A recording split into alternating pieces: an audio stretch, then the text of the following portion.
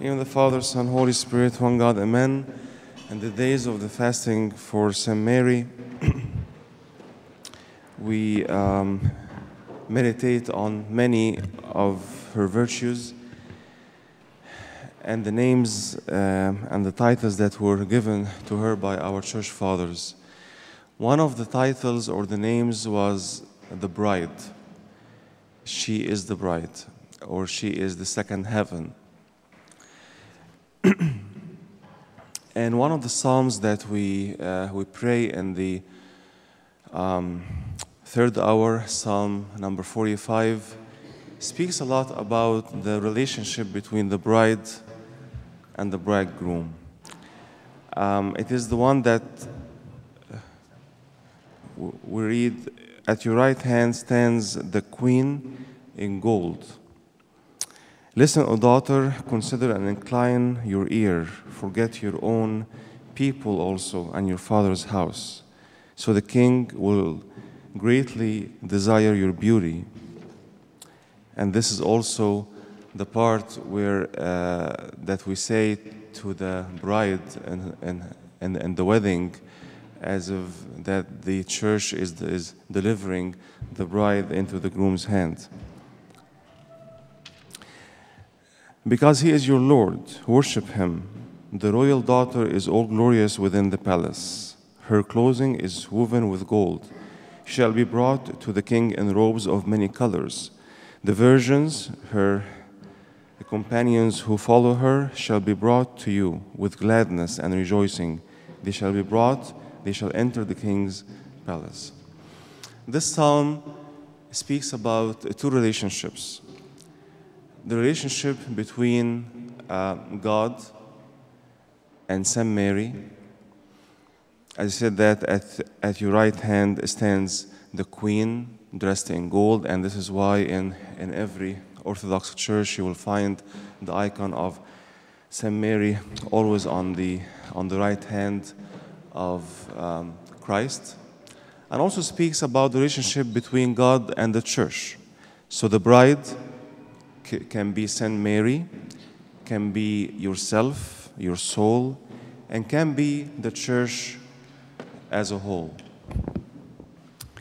And this is the unique relationship between God and you. God takes us very seriously. This psalm was mainly written as a poem to a king on his wedding day.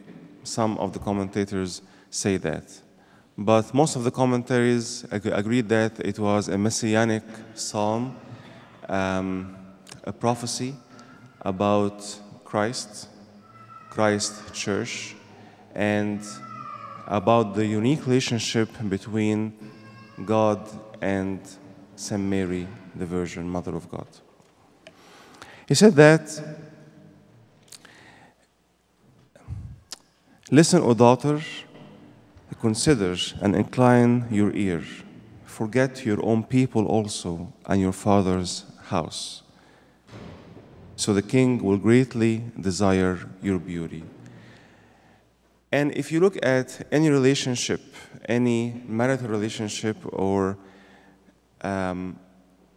any serious relationship, it's very hard to have other relationships with it. And that's why when God chose St. Mary and sent her the angel Gabriel, he told her that you are full of grace. Peace to you, or hail to you, full of grace. And he gave her her great calling. He gave her the great news that she will bear Christ. She will be the mother of God. But there is a price. She will have to forget her father's house. She will have to deal with the disapproval of the people around her. How come a virgin bears a child without a husband? She might deal with shame and social ridicule. And even Joseph, he thought about letting her go because he couldn't handle the shame of having his fiancée being pregnant, of course, before the angel Gabriel appeared to him. So she basically had to forget the approval of the people. She had to forget the society that she was living in, and she had to just to listen to the unique and only calling of God, is that the king has desired your beauty. But what about us? How about our own relationship with God? God wants me to also forget my father's house. God wants me to forget the customs of the society that take me away from Him, because God is desiring me. God paid His blood as a price for me because He desired my beauty. And as any bridegroom picks up the ring for his bride and puts his effort and his creativity and his big money into this ring as a symbol of love, as a symbol of this unique commitment, also God did the same, because God looks at His relationship with us as in a marriage relationship. Many times, God in the Old Testament, when He speaks about how the people left Him, He said that the people left me and committed adultery. Why? Because in His view, He views me, He views us as His bride. And whenever we go away from that relationship, we are committing adultery.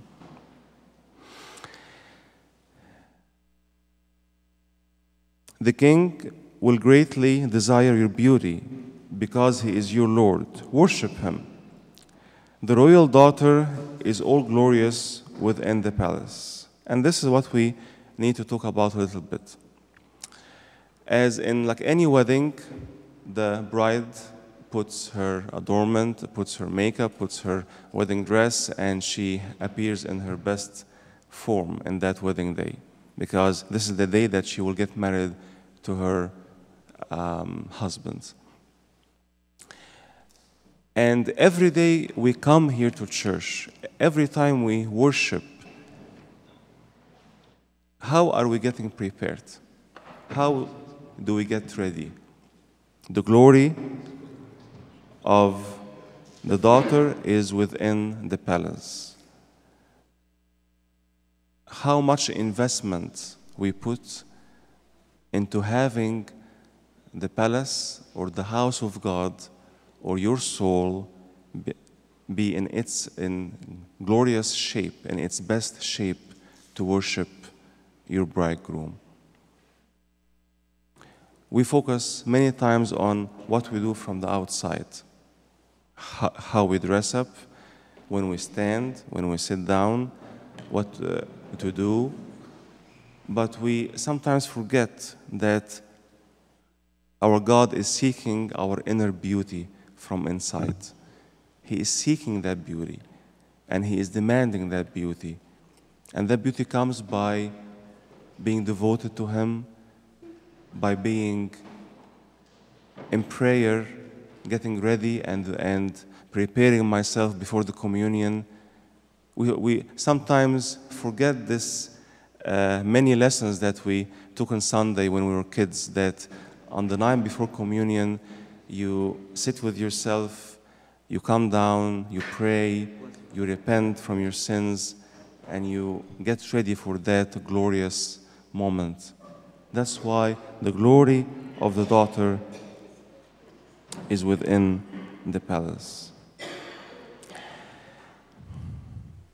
Another metaphor that we see in the Bible about the relationship between the bride and the groom in Revelation chapter 21.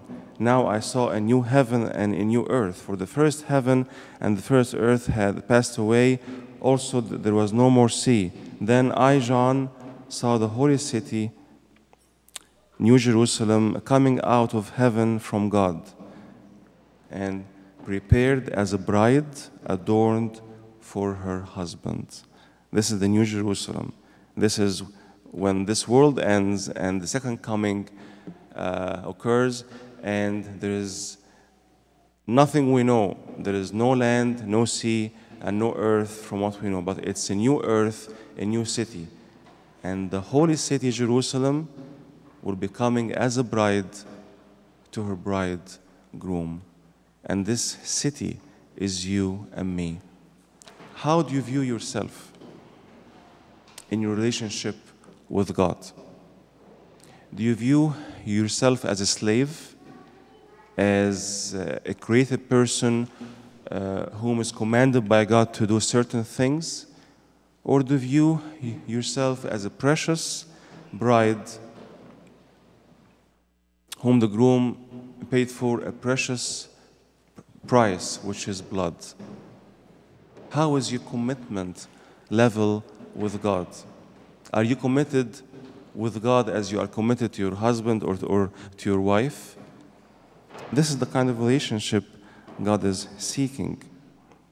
Also in Ezekiel, when I passed in chapter 16, when I passed by you again and looked upon you, indeed your time was the time of love. God is speaking to you. Your time was the time of love, so I spread my wing over you and covered your nakedness. Yes, I swore an oath to you and entered into a covenant with you. God made an oath to you and entered into a covenant with each one here that you become mine, says the Lord God. God is viewing you and He is telling you, you are mine. Can you tell God that you are His also? God passes by us now and He says that it is your time, it is the time of love. God does not judge you now as much as He offers constant and steady flow of love because He wants you back. Also in Revelation chapter 19, and I will end by this, and I heard as it were the voice of a great multitude as the sound of many waters and as the sound of mighty thunderings, saying, Alleluia, for the Lord God reigns. Let us be glad and rejoice and give Him glory, for the marriage, listen, for the marriage of the Lamb has come, and His wife, us, you, me, your human soul, His wife has made herself ready. And to her and to you, it was granted to be arrayed in fine linen, clean and bright, for the fine linen is the righteous acts of the saints. Then He said to me, Right, blessed are those who are called to the marriage supper of the Lamb. And He said, these are the true sayings of God. We are all called to this marriage supper of the Lamb, which is the heavenly meal, the heavenly communion that we are about to partake from now. So this is our relationship with God. It's a marriage relationship, and everybody is called to it. Everybody here is the bride of Christ, and we form the church, which is the bride of Christ. So how are you getting ready for that marriage? On Sunday and on every day and on the ultimate wedding day, where we all go and be one with our bridegroom when we leave this earth. How are we getting ready? See, how much is the honor and the privilege and the blessing.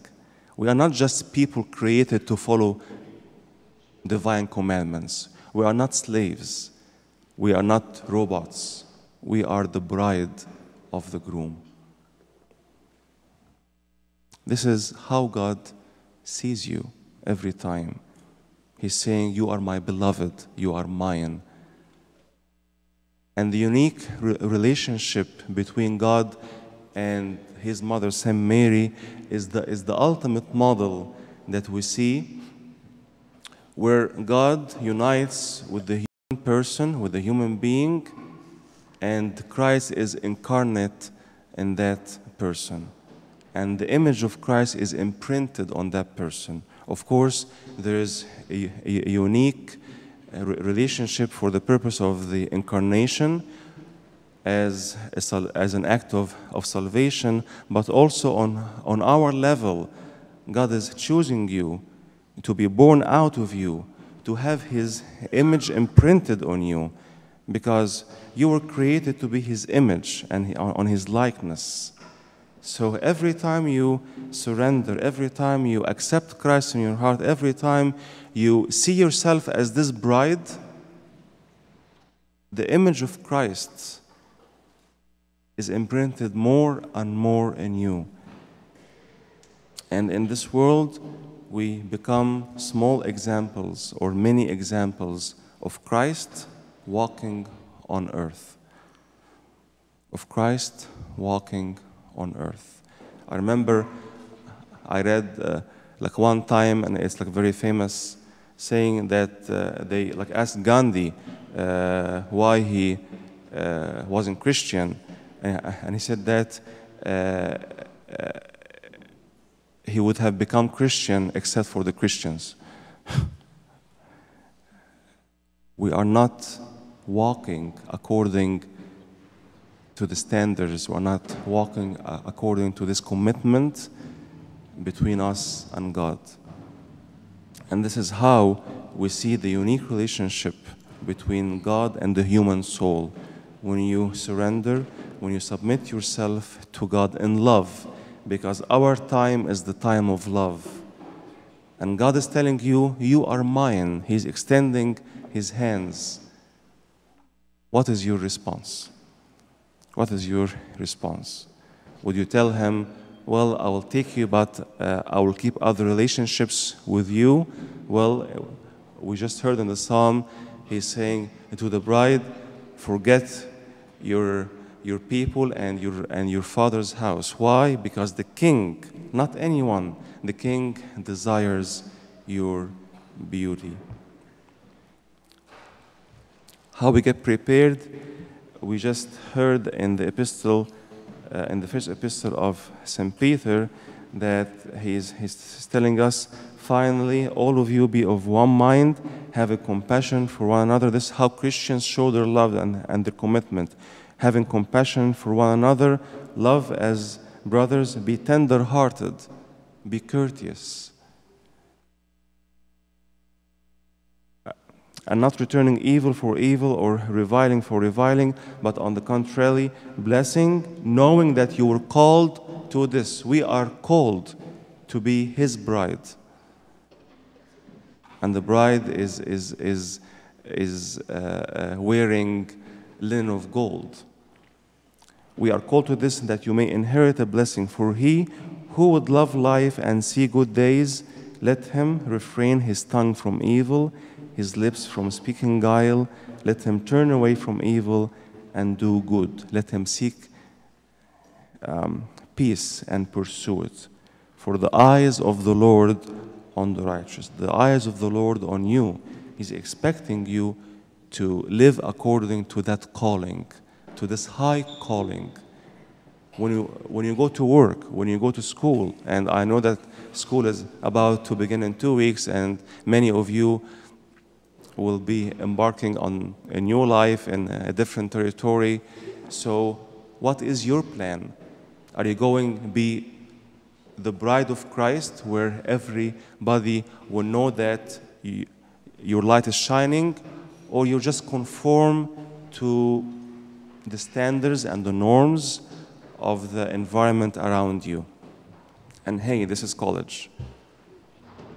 We can have many reasons, we can have many justifications and excuses not to live according to the standard of our King. But this very own thing, this is what will make you stand out. This what will make your light shine to everyone around you. So it is my choice whether I live and act and continue living in total devotion to my bridegroom, because I am called to this royal wedding every time, or I'm gonna forsake not my people, but I'm gonna forsake God, and I'm gonna conform to whatever my people, my society, and my culture are asking me to do. We have to make a decision. Are you gonna be a slave, or are you gonna be a royal queen or a bride married to a royal king? To him all glory forever. Amen.